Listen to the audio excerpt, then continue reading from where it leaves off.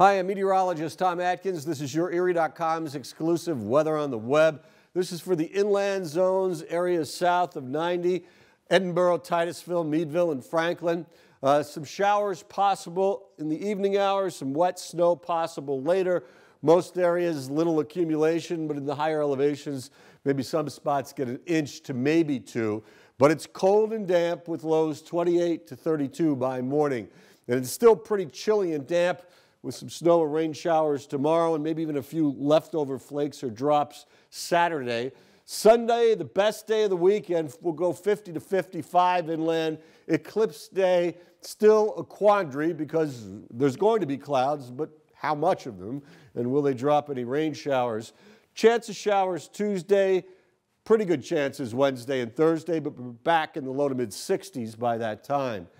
That is YourErie.com's exclusive weather on the web.